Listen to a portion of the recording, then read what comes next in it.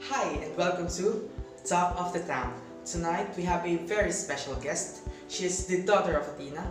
She's from Camp Half-Blood. We are talking about no other than the brave and the wise Miss Annabeth Chase. Let us all give her a round of applause.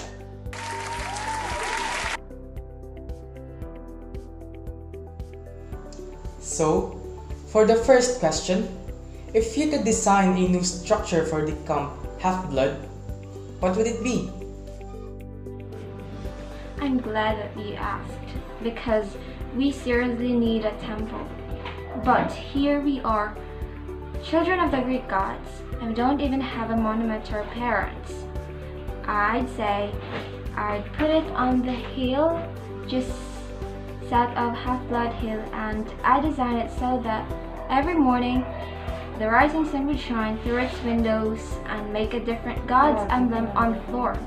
I could go on and on about it, but you probably get the idea.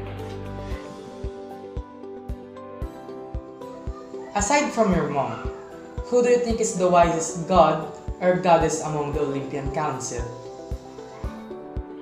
Wow. Let me think. The thing is, the Olympians aren't exactly known for wisdom. And I mean that with the greatest possible respect.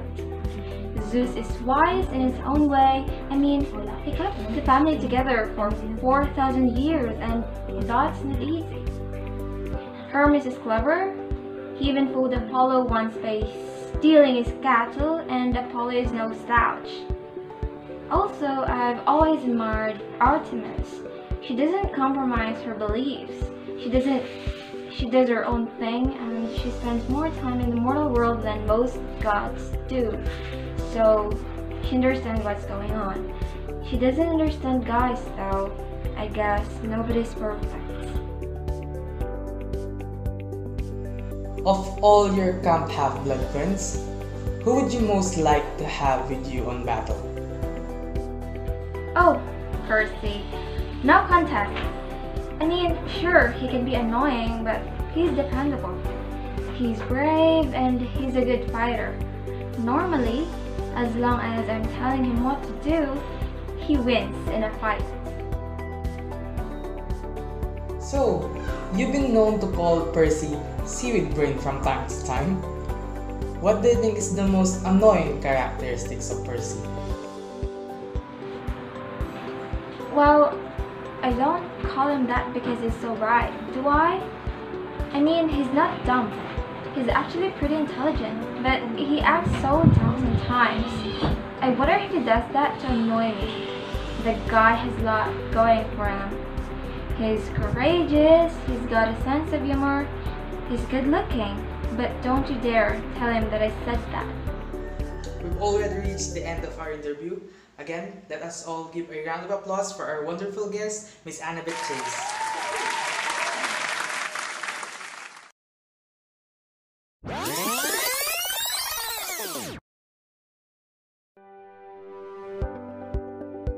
Hello and welcome to another episode of Talk of the Town with me, Anna.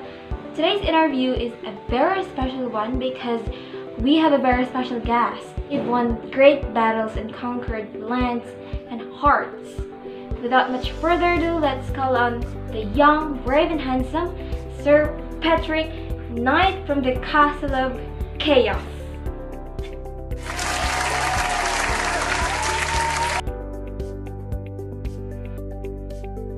As a notable soldier, serving your kingdom with great honor and dignity, what pushes you or drives you to become a knight? What admires you to become who you are today? Actually, as the son of the Major General of this kingdom, it actually runs in my blood. And personally, I saw that this kingdom is falling into chaos. Without brave soldiers willing to fight for its order, it will actually fall into ruins. So you've won great battles from the north, south, east, and west. What is your greatest achievement? My greatest achievement was when I slayed the swamp giants of the north. They are worthy opponents, and I enjoyed bringing revenge for my fallen comrades. The people are curious about what did you do during a pastime, something that a knight does during his leisure time. A knight doesn't usually get much of a free time, but when I do, I love to sip some coffee while I read my books. Because, it's actually good to sharpen your mind as much as your sword.